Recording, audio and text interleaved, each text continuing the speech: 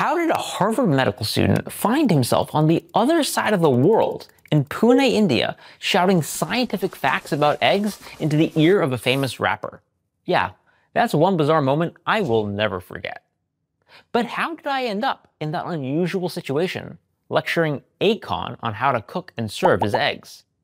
Well, last year, I did an egg experiment where I ate 720 eggs in a month, and it went internationally viral.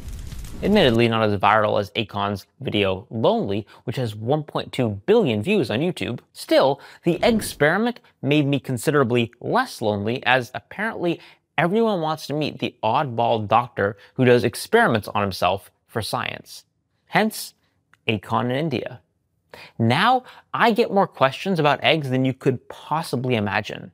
And one question that comes up again and again, including at that party in India, is what is the healthiest way to cook and eat your eggs? I'm going to answer that question in this video, but not with a one-liner, and thankfully not with a rap either. I want to start with talking about a new randomized control trial published in Cell Reports Medicine that's influenced how I cook my eggs in the kitchen. We're going to take a scenic route through the data, but by the end of this, I promise you'll know how to cook your eggs so that they're fluffier and healthier for your heart and long-term health.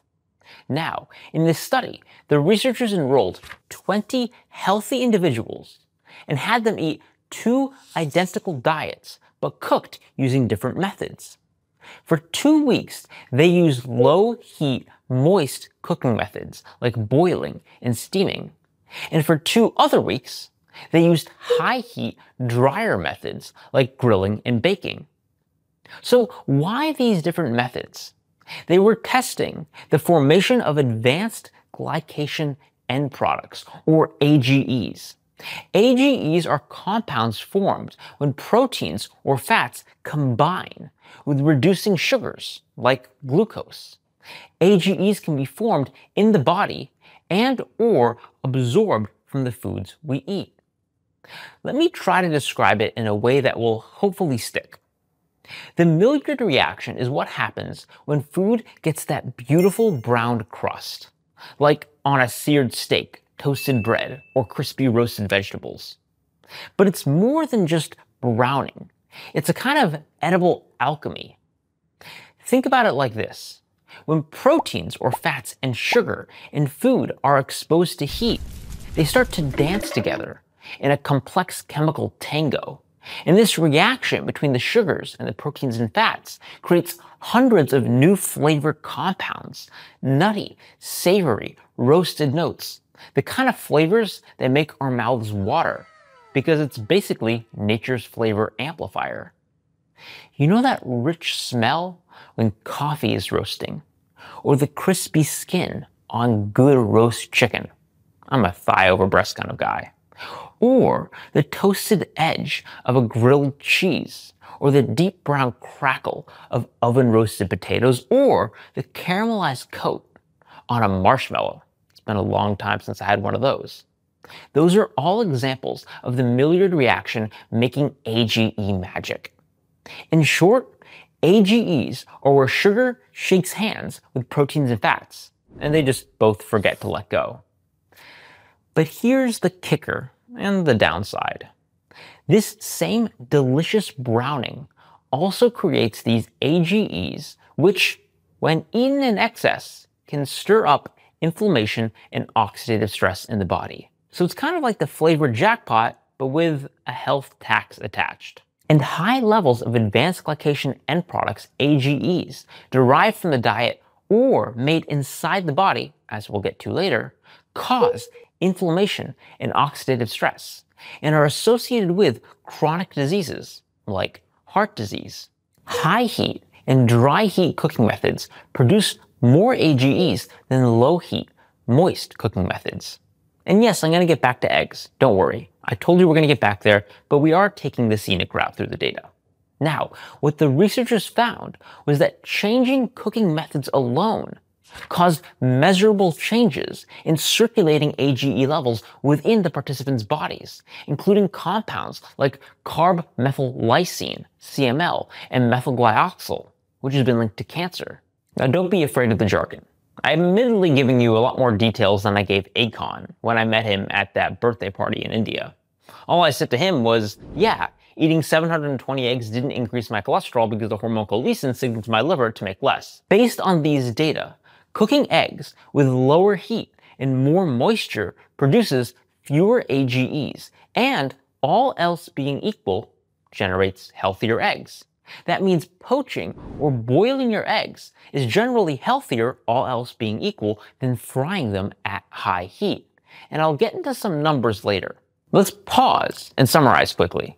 So far, we've learned that how you cook your eggs and other food affects something called AGEs, which are delicious but linked to inflammation and metabolic disease. Boiling and poaching are better than frying for AGE generation. But there's more. Let's get into how to hack even your scrambled eggs. There are ways you can actually inhibit the formation of the chemical reactions that create AGEs in food when cooking, including the simple act of adding acid, like vinegar or lemon juice. You just have to add it to food before cooking. And it's actually an excellent culinary coincidence, because adding a dash of lemon juice to eggs can make them lighter and fluffier. If you haven't tried it, try this. Combine 6 eggs with half or a teaspoon of lemon juice, along with salt and pepper, in a bowl, and beat them up. Not only will the acid in the lemon inhibit the formation of AGEs, but it also helps the egg proteins form a more stable structure with air pockets when cooking, and helps slow the cooking process. This results in lighter, fluffier, creamier, and healthier lower AGE eggs. Think about it like this. Adding lemon juice, it's like turning your pan into a culinary spa for egg proteins.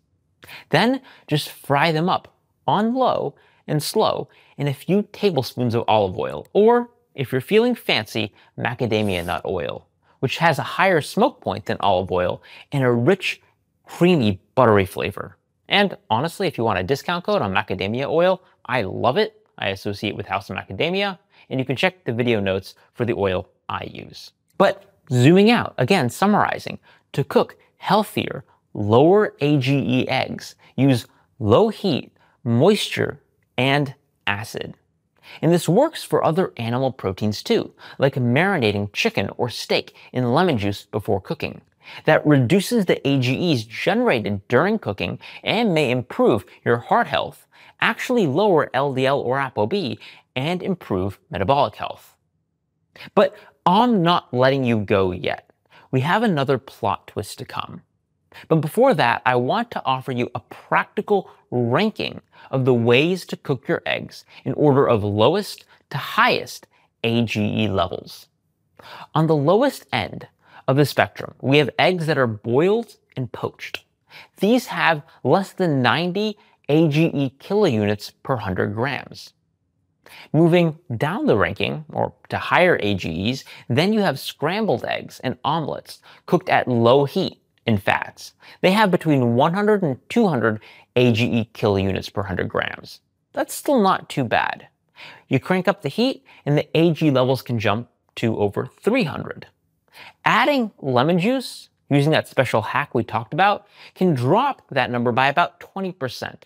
That 20% drop is a number I'm deriving from data on other proteins like chicken, so take it with a grain of salt, which is also delicious on eggs. Now, for some more shocking numbers. Fried eggs can run as high as 2,749 kilounits of AGE per egg.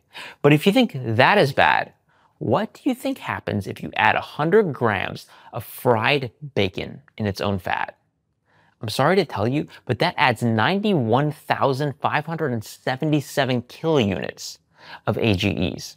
How crazy is that? I know, you hate me, but I'm just communicating the data. I'm the middleman. That said, microwave bacon or fried steak strips each have about 1/10 that amount. So I guess bring on the steak and eggs. And between us, being realistic, I'm still going to be indulging in fried eggs and bacon now and again. Because, as with anything, it's not about being optimal, but making informed choices. And in the grand scheme of my lifestyle, I personally think some higher AGE bacon and eggs won't kill me.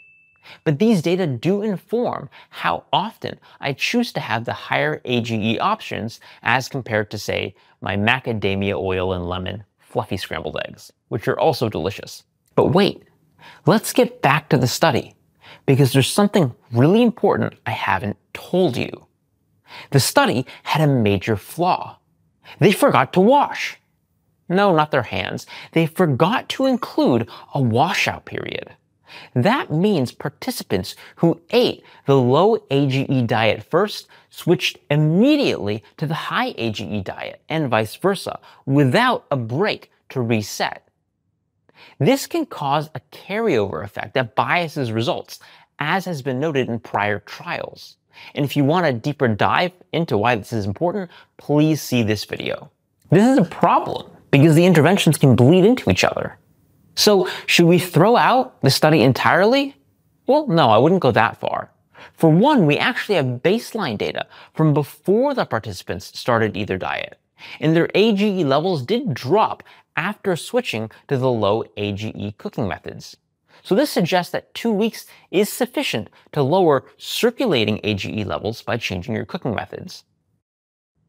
And more interestingly to me, and actually the most important aspect of this study, albeit not the study's emphasis, is that the participants' baseline AGE levels, when they were eating their habitual, regular diet, were the highest of all, even higher than during the high AGE cooking phase.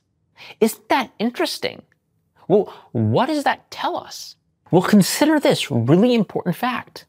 Most AGEs in the body don't come directly from the food we eat outside the body. They come from internal glycation reactions, when sugars in the body react with proteins and fats in the body. Thus, managing your blood sugar may matter even more than your cooking method. In fact, it certainly does. A commonly cited figure is that about 90% of AGEs in the body come from internal reactions, when sugars in the body react with proteins and fats in the body. In truth, just being honest with you, there isn't a great reference for this number, so it shouldn't be taken literally as 90%. Rather, that's a rough inference from the fact that 10 to 30% of AGEs in the diet are absorbed, and some of these get excreted. And AGE formation occurs in the body, especially when blood sugar levels are elevated. Actually, HbA1c, a measure of average blood sugar you might have heard about, is itself a glycation product. It's just glycated hemoglobin associated with red blood cells. So remember this: fluffy pancakes with maple syrup might have lower dietary AGEs than eggs fried in butter and bacon at high heat. But this doesn't mean that pancakes and syrup will lead to overall lower body AGE levels when all is said and done and glycated in the body. And it certainly doesn't mean that pancakes and syrup are a healthier choice than fried eggs and bacon. So don't get lost in the details. Eggs are a health food. The food itself matters most, but if you want to go above and beyond, if you want to join the egg elite with me and Akon, then yes, how you cook your eggs matters too. And if you've got your own egg hack or cooking tip, drop it in the comments. Let's build a nerdy, egg-loving community together, one yolk at a time. And if you're grateful I didn't try to rap in this video, go ahead and hit subscribe. Thanks so much for listening. Stay curious. I hope you enjoyed this one.